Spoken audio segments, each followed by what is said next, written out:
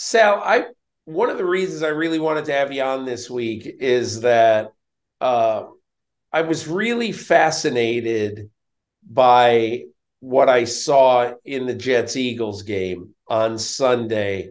And I don't want to talk necessarily just about the game, but I want to talk about the Eagles. Okay.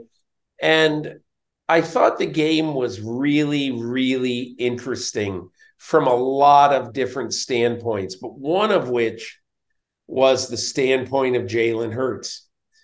And I have been overwhelmingly impressed with Jalen Hurts over the last couple of years. Uh, I got to talk to him a few times. In no way would I ever say that I know him because I don't.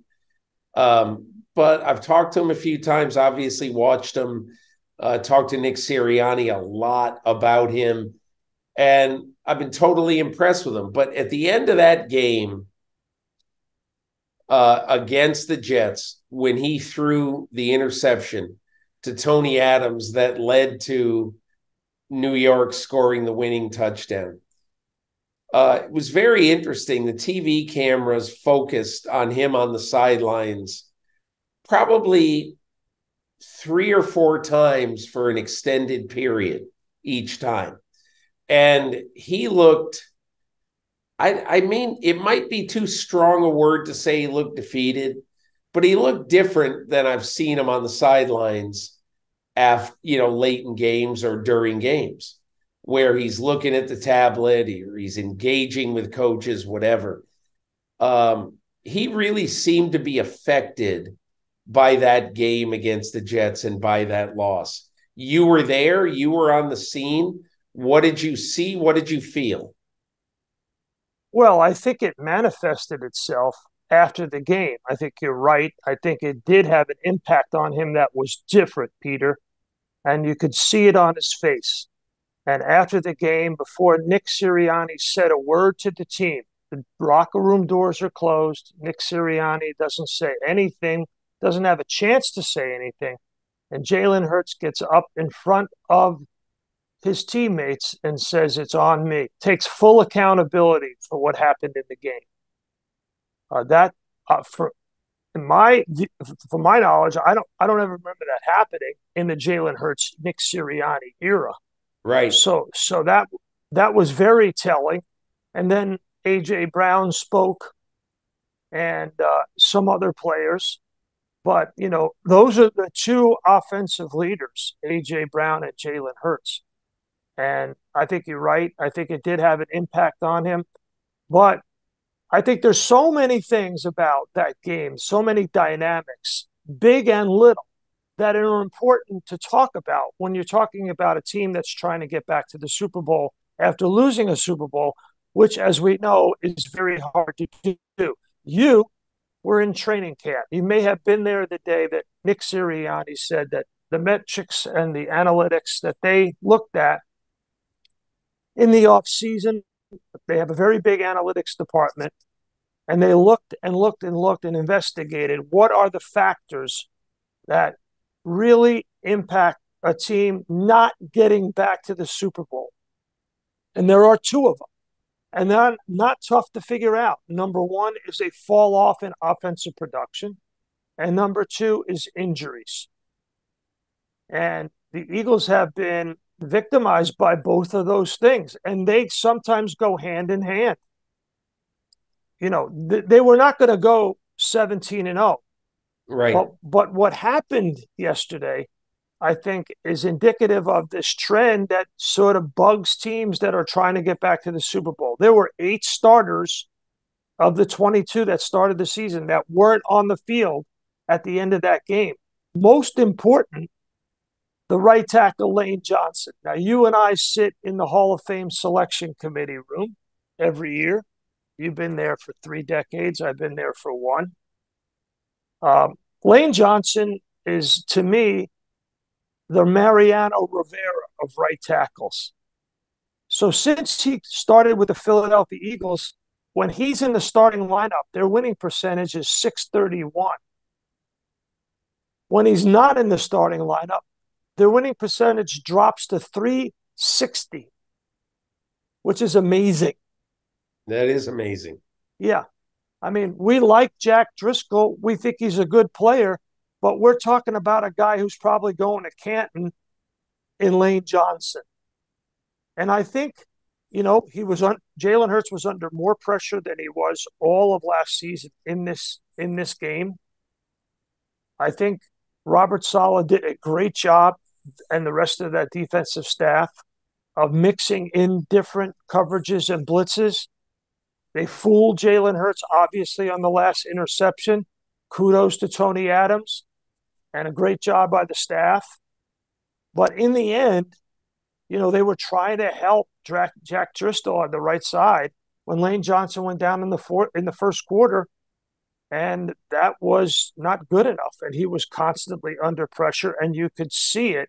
Dan Orlovsky did a really good job of breaking it down on Get Up this morning on ESPN with Mike Greenberg, talking about his body language in the pocket, how his shoulders and head were slumped, and how he was drifting in the pocket as a result of the pressure.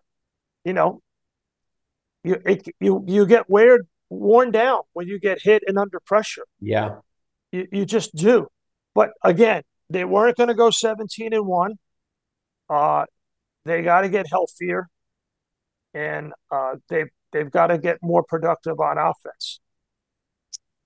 Do you think there is anything else that when you watch the Eagles right now that I don't even want to say alarms you, but that you think is concerning to you as you see them try to make another run toward a Super Bowl? Pass defense, for sure. They've had a rash of injuries in the secondary so far. They've been able to hold up okay. But, Zach Wilson's not Patrick Mahomes. He's not Josh Allen. He's not Brock Purdy. And they still have some really difficult games up ahead. Seattle, Geno Smith, that offense is definitely more potent than the Jets. So they've had some injuries in the secondary. They lost their number one slot corner, Avonte Maddox, to a bicep injury for the season. He may be one of the best slot corners in the NFL. He's definitely in the top 5 or 6, and he's gone. And they tried the experiment of moving Bradbury in. They signed Bradley Roby, who's a competent player, a good player, an experienced player, a tough player. But Avonte Maddox was a difference maker. Jalen Carter wasn't on the field. And Jalen Carter was their number one disruptor in the interior defensive line. These are explanations and excuses, but the bottom line is, Peter, you look at the stat sheet, and I did this on SportsCenter last night. The Eagles had more first downs in the game, more total net yards, more passing yards, more gross passing yards. Yeah. I mean, it's not even close. They had half as many penalties as the Jets. They gave the game away with 4 turnovers. Yeah. So yeah, I think so. When I watch them now, I watched last year toward the end of the year, and I'm thinking about particularly the Giants game in the playoffs, and in the Super Bowl, and obviously somewhat also against the 49ers. This team was unstoppable on offense. And I think what I miss seeing right now on offense is that great confidence that they had, and the great confidence that I had in them as they were going through it. And again, look, Bill Parcells had a famous saying every year when you get to training camp. He would say, you never pick up one year, positive or negative, where you left off the previous year. So every year's a new year. You've got to come out and play great that year. No one is thinking about what you did last January. And so that's what I think of when I watch the Eagles now, that they've got a battle to get back to where they were in the last 3 or 4 games last season. That's sort of how I see it. And that confidence starts with their offensive line. and they're missing both their right tackle and right guard, starting right tackle and right guard. Jalen Hurts coming into the game against the Jets, Peter, was already the most blitz quarterback in the NFL, 41% of the time. Wow. So the way they were defeating the blitz was superior offensive line play. You couldn't rush four against the Eagles because if you did, the offensive line would hold up. You had to come after him. Once Lane Johnson went out of the game on Sunday, then it was open season with Robert Saleh's defense. They only Yeah. they Yeah. only blitz 19% of the time, the Jets. They rush for 81% of the time and expect to hold up on the back end, or at least, you know, through deception, get to you. And once Johnson went out, and they just opened up the floodgates and they were after Jalen Hurts. And that was the real difference maker to me in the game for sure. Now, Miami, they also don't blitz that much, but Miami's got a track meet. Yeah. And the Eagles have to, figure out what they're going to do in their secondary because, McDaniel doesn't have to scheme up very much. I know I realize he learned from Kyle, and they have a sophisticated running game.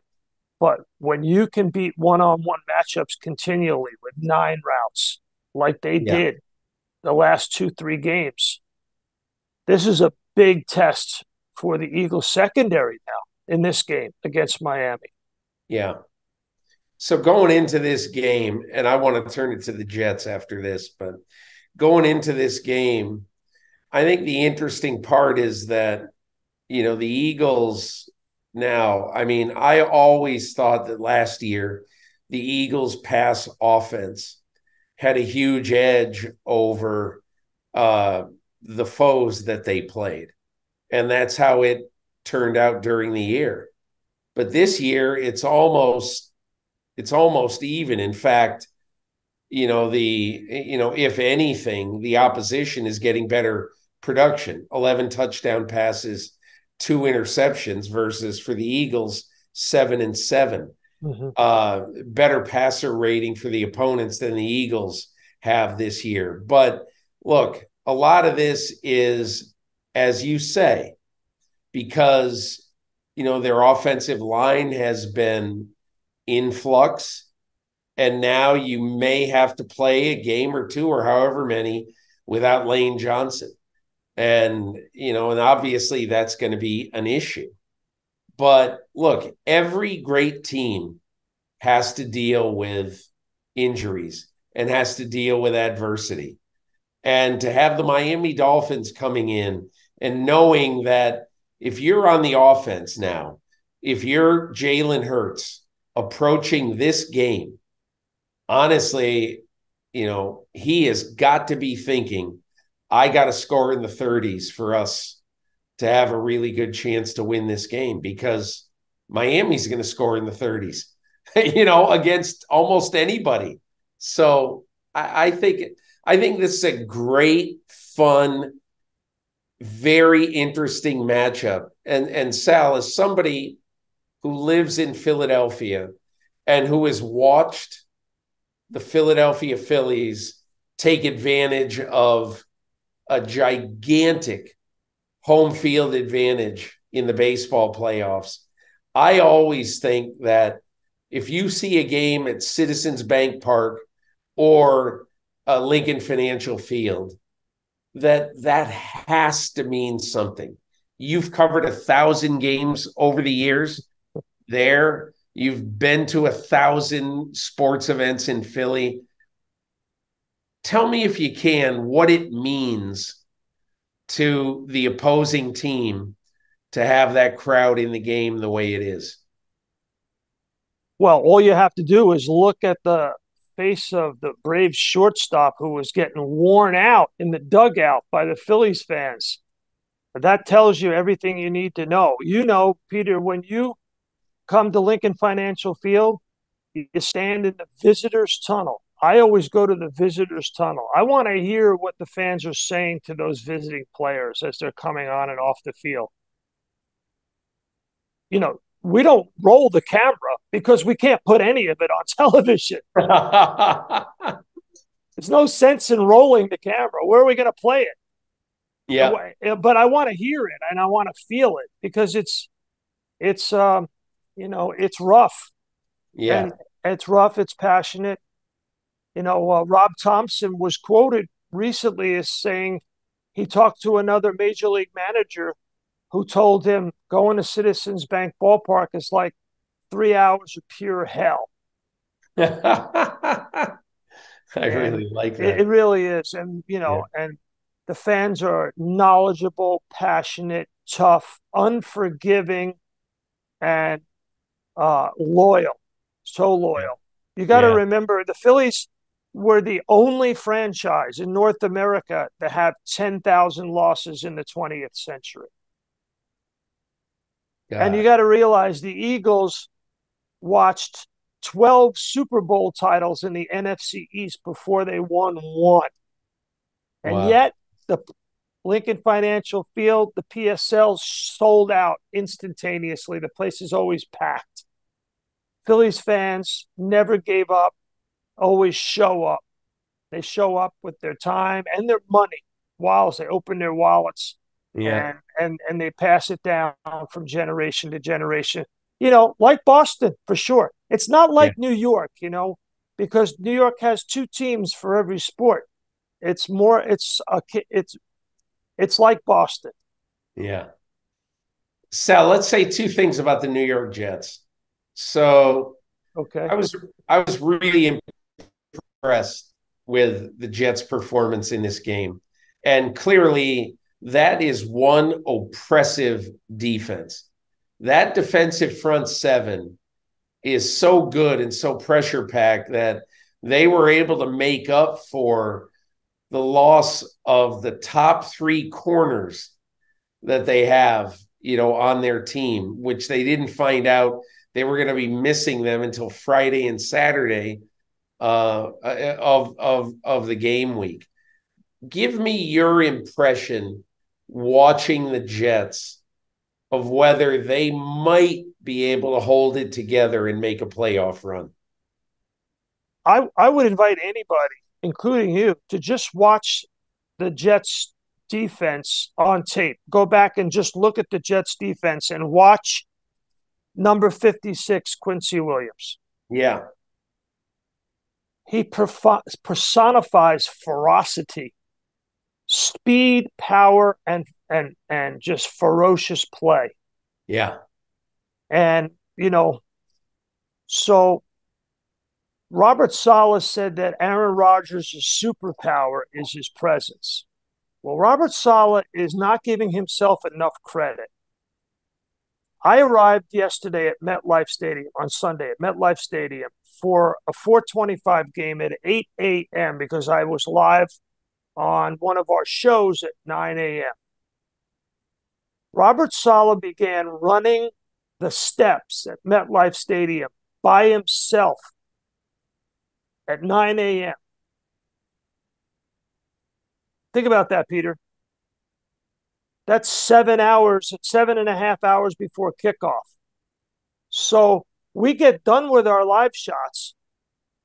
We go up to the press box. We have one more hit at around, I think it was like 11:30. Saleh's in round two of doing the steps, lower bowl. Didn't want to just do one, did another one. And I think his superpower is the way he just has so much energy. He Yeah. comes to the stadium with so much energy, gets on the sideline and delivers energy. Yeah. It's like he's one of the players, and the players feed off of that. I mean, he's part architect, I get it. His D coordinator is a very good D coordinator, but the way he engages the players. The first guy I went to after the game to interview wasn't Zach Wilson. It wasn't Breece Hall. It was C.J. Mosley. It's an old trick I used to go after Bart Scott. Remember the Bart Scott interview? You always Yeah. go, Yeah. always go for the linebackers because they have they have that adrenaline still coursing through their veins. It takes a while for it really to subside. You want to get that energy on camera. So I go to CJ Mosley and I said, you were the one who said it before the game that if we're going to go anywhere, we got to start beating teams like this. And then he just went off. And I think that a lot of that comes from Robert Saleh. I think his superpower is the energy he brings to that stadium, to that field, to that team, especially on defense. You That's have more. That's probably more than you wanted, Peter. But that's no, it was good. It was a good scene. Do you have a gut feeling or any opinion whatsoever on the state of Aaron Rodgers' rehab and whether he might be able to play football before the end of this season? Here's my observation. You know Aaron Rodgers better than I do. You've interviewed him many more times than I have. My view from afar is that Aaron Rodgers is different than when he was in Green Bay. That he is engaged on a personal level in a way that he was not there. And that's not to say that he wasn't. I think he's just turned up the heat, turned up the volume of it, turned up the intensity. The engagement is there. You can see it with the players. Him just being on the sideline, throwing before the game on the field. It was snap, crackle, pop, baby. It was real. Yeah. It was, you could feel it. The buzz. He got on the field and the reporters left the press box and everybody went over to take pictures. It was like Paul McCartney walked out on the field with a guitar. Yeah. Yeah. I've talked to a couple of people in the medical fraternity who say that, look, it should be very, very unlikely that you can come back in less than 5 months from an Achilles. But they say two things. Number one, Dr. Neil Elatrash is really cutting edge guy on a lot of surgeries, a lot of orthopedic surgeries. And so if anybody is going to come up with a way to expedite that process, it'd be him. And I think the second thing is, I forget the name of the exact procedure, but in most Achilles tears, what the surgeon will do is he will reattach the Achilles, and basically it'll be like the number one. It'll be one piece, and it will be attached like that. Well, imagine that there is an X, okay, like a narrow X, and that is how Dr. Neil Elatrash attached the Achilles to Aaron Rodgers, which means that there are now 4 sutures, okay, 2 on the top, 2 on the bottom, that they used to reattach his Achilles. And look, I'm not saying that it's going to mean anything because I don't know. All I know is that 32 days after he had this surgery, Aaron Rodgers was walking without a boot, walking without crutches, and throwing a football fairly normally. So you ask yourself, okay, if he does that in 1 month, what about 3 months? What happens? Could he play week 17, week 18? And again, I am in no way suggesting he will. I am just suggesting that I don't think it's impossible, and we'll see. No, I don't think it's impossible. But I'm not going to sit here and, conjecture about his medical condition. I'm not qualified. Don't know what's happening really behind the scenes with him and his doctor. Yeah. Have no idea. What I'm suggesting to you is that just by being there, he's definitely having an impact on the football team. and Yeah. that's an important part for him to play. And I think a lot of it will be determined, in my opinion only, about whether he gets back on the field. About, is he needed, right? Is he needed? Can he make a difference? Uh, you know, it's one thing to walk around and throw a football. It's another thing to get out of the way of the rush. Yes. Agreed. Yep. So we'll see. I wish him the best. I hope he gets back as soon as possible. And I hope he gets back to playing at a high level. It's good for everybody if he does. The Jets, Aaron Rodgers, the people who watch football, the people who cover football. It's good for everybody. No question about it. Sal Paolantonio, listen, thanks so much for taking time. Really appreciate it. Love watching you. Love your knowledge. And thanks so much for enriching my podcast this week. Peter, thanks for having me. It's really been a pleasure. And, your friendship means so much to me. Thank you. Hi, I'm Mike Tirico, and thanks for watching. Make sure to hit subscribe for the latest news and highlights from NBC Sports.